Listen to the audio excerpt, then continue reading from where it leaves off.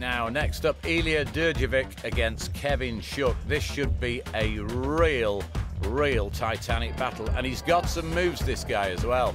Yeah, Ilya giving it large, having some fun out here. This is what it's all about. Well, I tell you, he's got a bit of a hitting action like the Swedish European Tour player Johan Edfors, and he's giving it everything. 365 yards early on. So he sets a target there, but of course, the man he's up against, John, Kevin Shook, he's no slouch. No, I think Ilya's going to be a bit nervous watching and see if that can stand up against Shook.